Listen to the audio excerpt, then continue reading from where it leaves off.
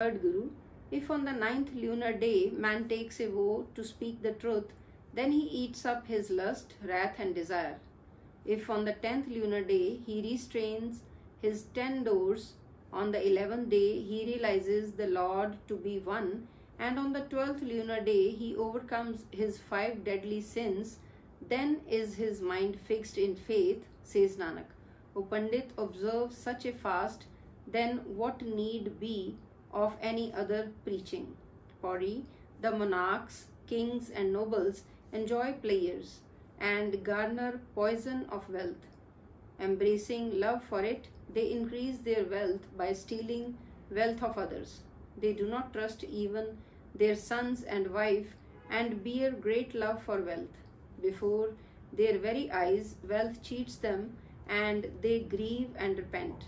Bound at Yama's door, they are punished. Nanak says, such is the Lord's pleasure. Slok First Guru, one without divine knowledge sings sermons. The hungry mullah turns his own home into a mosque. Being incapable of earning a living, he has his ears pierced.